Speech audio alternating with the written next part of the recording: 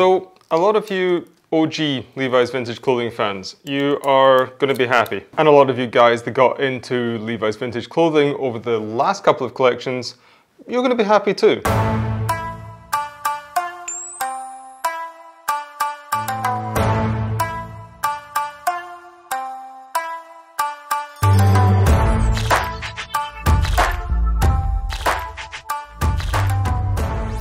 And for all you guys that fell asleep and this was rolled over from Carl's last vid, Levi's Vintage Clothing is the sub-brand of Levi's that builds all of the collections from the brand's history. And in the last couple of seasons, they've looked to the much more recent past than they ever have done before.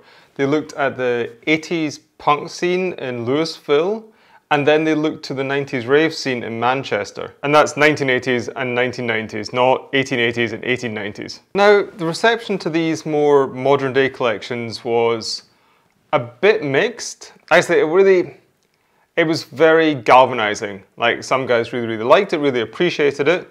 Some guys really hated it. There didn't seem to be a lot of middle ground.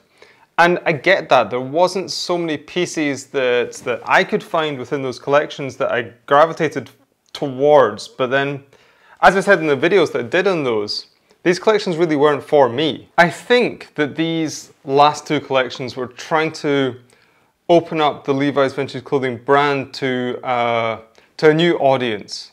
Not a wider audience, because as I said, it tended to alienate a lot of the old Levi's Vintage Clothing fans. They really just couldn't find any piece within that they could identify with or associate with the brand that they'd known and the brand that they knew and loved. And in a way, it was a little bit fashion, because certainly the spring-summer collection, it really leaned heavily into this whole sort of 90s revival that we're seeing right now. And you know what? Fair enough. I mean, life would be very dull if we just repeated the same thing over and over again. And if a brand were just to repeat the same thing over and over again, it really wouldn't last long. I mean, how many different ways can you tell the story of the Nevada miners or dress people like cowboys? How many people really want to dress like a miner or a cowboy? But right, the OG guys, you guys are going to be super happy. For this season, they've gone back to the 50s, which I would say would be considered as the heyday of the blue jean. It was at this time that jeans were just at the start of their journey. Before this, they'd just been a workwear staple, and now they were being adopted as part of the uniform for first the counterculture, then the youth culture, and by extension of this, fashion. Blue jeans were just the uniform of the rebel, and Marlon Brando helped that a lot, as well as Jimmy Dean. Who wouldn't want to dress like these guys? They look fucking cool. And like most things that are fucking cool, that are a little bit thrilling, people who are neither of those things want to cash in on those. And so movies were made that promised all the thrills and spills of this sensationalized youth culture, this one that really blossomed during the 50s. And the posters for these movies, the trailers for these movies, they would promise all of this like rock and roll, like rebels with and without causes. I know they're gonna get me. Gangs of moody teens stalking the streets, burning grandmothers. This must have just been like catnip to these stiffs and these tourist rebel teens. They would just flock to the theaters and the drive-ins, and they would take part in this youth culture, in this movement, in this rebellious idea, but vicariously. The thing is, these stiffs that were making the movies didn't really get it, and there was also a whole bunch of other stiffs that were editing out anything that was going to make the movie at all interesting. So the main problem was that these movies were never really any good. They just never lived up to the hype. What they did do is create like a little sub-genre of cult classics. And that's exactly what LVC has looked to when informing and being inspired for this collection. But the thing is, this was never actually a part of history.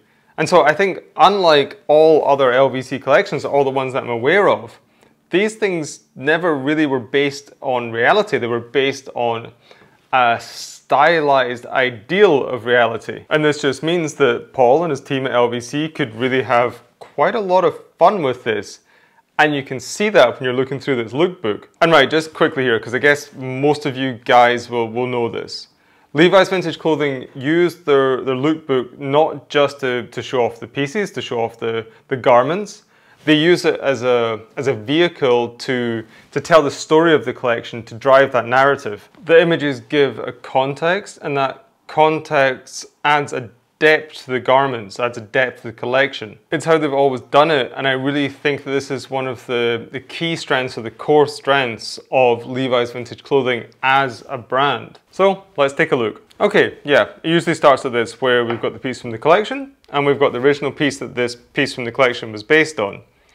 But you can see that they've just used this original piece as an inspiration, and they have thrilled, they've stylized the new piece. And yeah, here we get the first movie.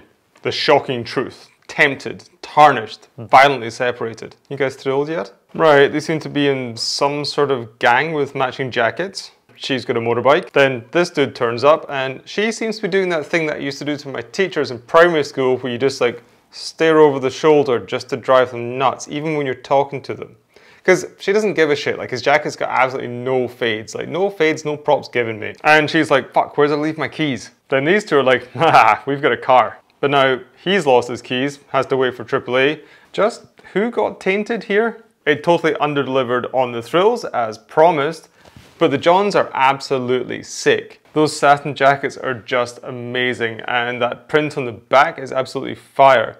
And I don't know if this is a shirt or a jacket, but whatever, I really want it. Right, next. Los Gatos de la Muerte. Remember how I can't speak French or pronounce anything in German? Yeah, I can't speak Spanish either, so just bear with me. Okay, the biker chicks are back, and it seems that somebody has stolen their bike. Do they only have one? And he's like, nah, I've got your bike. He's now found his keys and a really sick new jacket. Maybe he's actually just part of the gang. And he's like, dude, give it back or she's gonna tear you a new one. And she's just chilling because she's got this new leopard print number that she's so super happy with. And then he's like, okay, I'm gonna deal with this. Is it just me, or is his hands kind of like the old action figures you used to get where you could like stick guns into them? Anyway, whatever. He's like, I'm gonna deal with this. And she's like, okay, I need to sit down. I've been on my feet for hours. And he's just like, bitch, please. She doesn't seem to have another expression ever. Action grip hands. Gonna poke his eyes out, but instead apparently he just decides to pop him in the jaw. Then this is a bit weird. He's won the fight, but he still decides to pull a knife, adding serious injury to insult and adding quite a few years to his jail sentence. They've both lost their jackets. Maybe he got kicked out of the gang for being a Nancy. Limbo dance was invented right here. And then somehow, inexplicably, he gets stabbed. Probably stabbed himself. She's not changed expression at all. The only difference is she's covering that same expression with her hands. And I can't tell if she's shocked or horny. And where'd she come from? And why are they running? He's got a car. Ah, okay, probably to show off her matching shoes and jacket. Oh, was this Juvenile Witness? Where's the other one? Where's Los Gatos de la Muerte? Here, I guess. So, this dude copped that leather jacket on Grailed, but it doesn't fit and he's super, super pissed off. But his girl is just like, oh, you know, I'm gonna look good in that. Man, why can't I have it? Because this is my one of one Japanese release collab vintage Americana Japanese release collab brand collab jacket.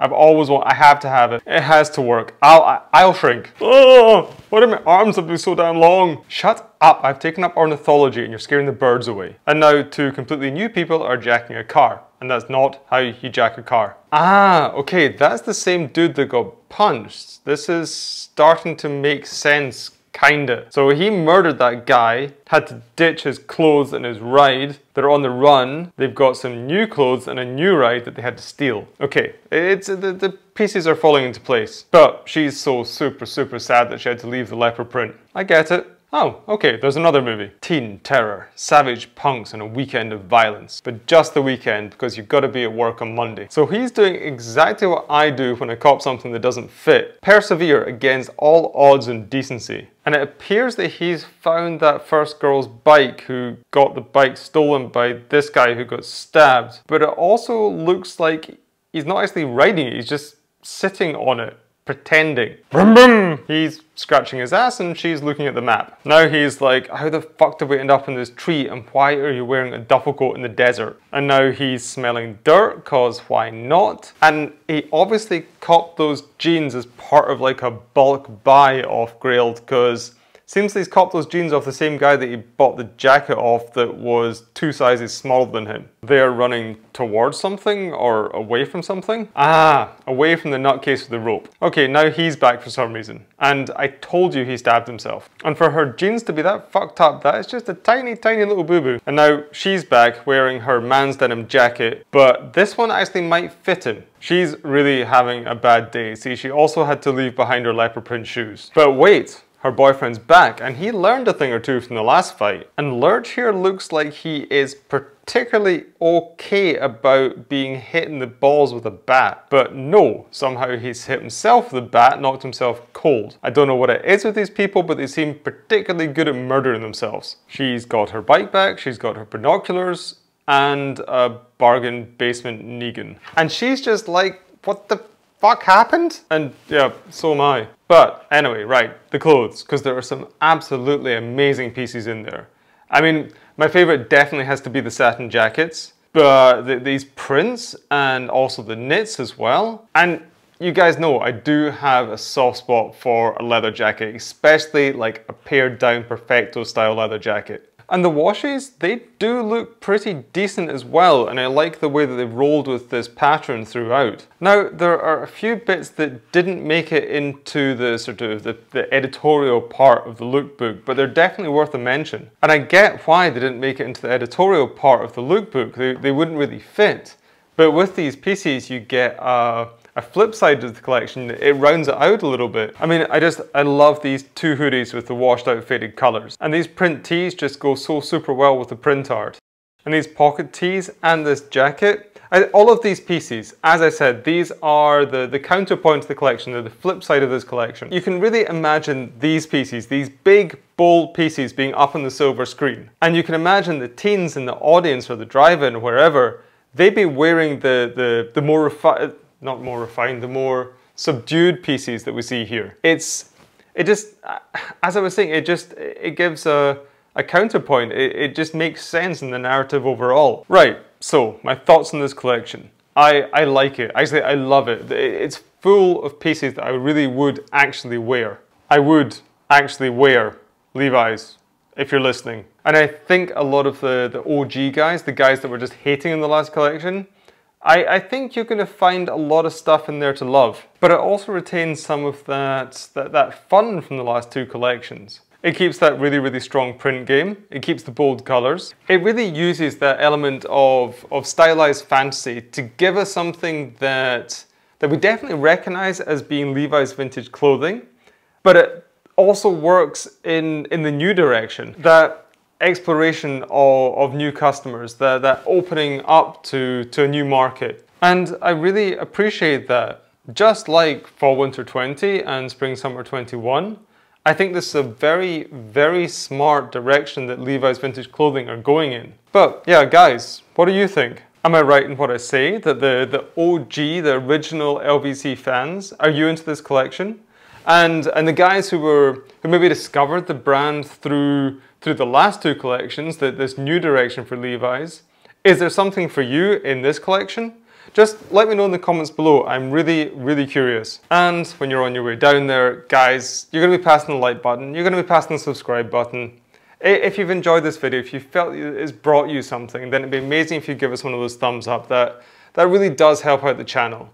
And if you're into denim, if you're into menswear, if you're into quality menswear, then consider hitting that subscribe button, because once, twice a week when I can, I drop a video all about that. That just leaves me to say, guys, as always, I hope everyone is happy and healthy out there. Hope you're taking care of yourselves, hope you're taking care of each other, and I'm going to see you in the next video.